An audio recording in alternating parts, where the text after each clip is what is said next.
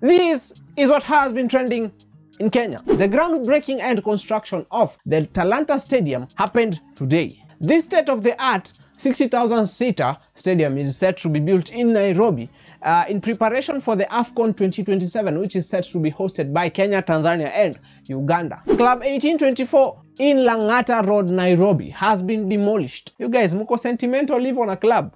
My lord, I wonder. And it's now illegal kupiga dogi na mawe. Yes, CS Kindiki stated that anyone who is found akipiga a security animal will be fined 300,000 Kenyan shillings. And a win for Simple Boy as he gets to take Betty Kialo for a date. Hey, bro is winning, bana. Makofi.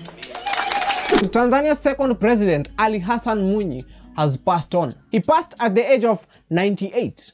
Rest in peace. And a video of ex-mtukufu Uhuru Kenyatta and Margaret Kenyatta has been trending, and let me tell you, Maina, Uhuru alikuwa anajua kuchagua men. Magi alikuwa painting you guy. See it. And NYS has finally reduced their KCSE min grade requirements from D to D-. Finally, wamefikia wale landowners. Imebaki sasa wafikia wale wasewa kutesa na mabenz. Kama uelewi hiyo joke, wachana nayo. Comrades assemble, niko na idea fiti ya biz enye comrade anaweza anzisha with less than 3,000 Kenyan shillings. Kuna a shop inaitwa Wild Fragrance. Wanauza refillable perfume at a very cheap price.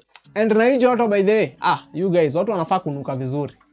So that is a business idea. So kama uko na ka pocket money ka 3k hapo, ka 5k hapo, go ahead and inbox these guys wenye nimetag hapa, wa follow na wa inbox and tell them that unataka kuanzisha biz. Wako na shop Nairobi and Nakuru. For more information, watakushow. Andrew Kibe finally meets and interviews Mungai Eve. And this interview, I can't wait kuona ikiwa full, and Kibe is actually a beast. And talking of Mungai Eve, she has opened her own YouTube channel. And kwa hiyo post ya NGC, niliona Trevor amecomment hapo chini ati congratulations, and they wish Mungai Eve all the best.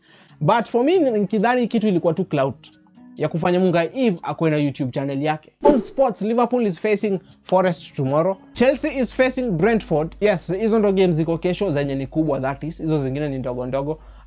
Yes, until next time guys.